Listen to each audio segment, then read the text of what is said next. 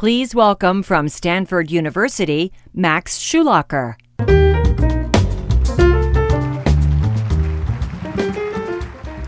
All right, wow, thanks for the kind welcome.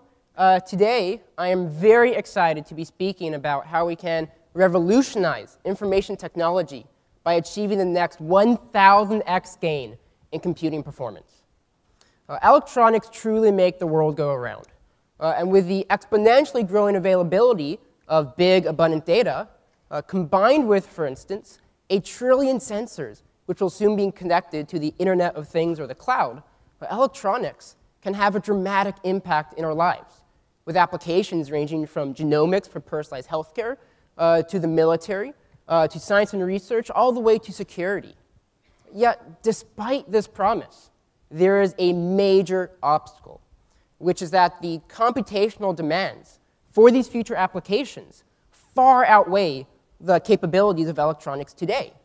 So without drastically improving the performance of electronics, these future applications will remain forever in the future.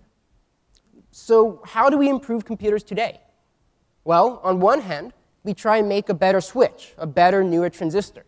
While this is important work, there are two huge problems with this. First, for many of these new technologies, we can't even build them yet. They only exist on paper. And this is obviously a major obstacle when a chip today can require over 1 billion with a B transistors. And secondly, even if, and this is so important, even if you could give me the best possible transistor in the entire world, I would still only be able to speed up these future abundant data applications by a maximum of only 10%, as the device inefficiencies themselves only account for a very small portion of the total system inefficiencies. So a second separate way we try and make a better computer is by inventing new computer architectures, such as multiprocessing cores or specialized accelerators.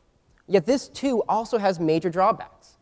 There are only a limited number of design tricks we can play, and we've played all the easy ones already. So we're quickly reaching a regime of diminishing returns.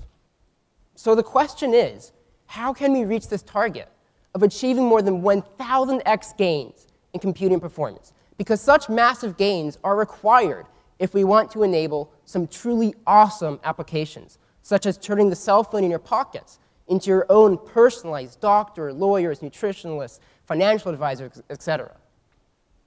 Well, the answer lies in realizing new nano systems, which is when we take emerging nanotechnologies, which enable new devices, new fabrication techniques, new types of sensors, etc., and only by overcoming questions such as imperfections can we then combine all of these benefits in order to realize revolutionary system architectures, which in turn enable us to realize a whole new class of abundant data applications. Now, each sphere of work is still important in its own right. It is only by combining the right emerging nanotechnologies with the right system architectures for the right class of applications, which allow us to achieve these massive benefits. Now, admittedly, this is abstract so far, so let me give you a very concrete example. This is what a boring two-dimensional computer chip looks like today. And this is a new three-dimensional nano system, which has multiple layers of computing logic built directly on top of one another, with interleaving layers of memory storage, with ultra-dense vertical connections connecting these multiple layers, truly embodying computation finally immersed in memory. And I want to highlight for you that such a chip would be impossible to build with not only today's technologies, but more importantly, with today's conventional thinking and approaches. So how can we build such a 3D chip today? Well, the key to enabling such new system architectures lies in leveraging new nanotechnologies.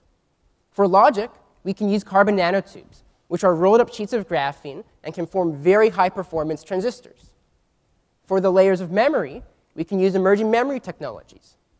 And due to the unique fabrication of these new technologies, we can build them directly on top of one another, allowing us to connect layers of logic and memory with ultra-dense vertical wires. And thus it is the combination of these new nanotechnologies coupled with the new system architectures which these new technologies naturally enable, which allows us to achieve this massive 1,000x gain in computing performance. Now, I want to leave you with the most important message of this talk, which is that nanosystems are not just dreams or pretty pictures in a PowerPoint, but we can build them today in our labs. I'm very excited to show you the world premiere of our latest and most advanced nanosystem, 3D SmartSense, which has interwoven sensing, memory, and computation. On the top layer of 3D SmartSense, we build over 1 million sensors built from carbon nanotubes. And in this instance, these are gas sensors. These sensors feed their data directly into a layer of memory built directly underneath, which is then computed on with a layer of logic, which is built directly underneath that. And due to the ultra-dense integration between sensing, memory, and logic, 3D SmartSense can capture an astonishing terabytes worth of information every second from the outside world and output useful information, such as extensive and accurate classification on what gases 3D SmartSense smells in the atmosphere. With that, I hope I've been able to show you the combination of nanosystems, this powerful combination of being both promising and realistic as we can build them in our labs today. And so I hope that the impact of nanosystems in our lives will only continue to grow. Thank you all for your very kind attention.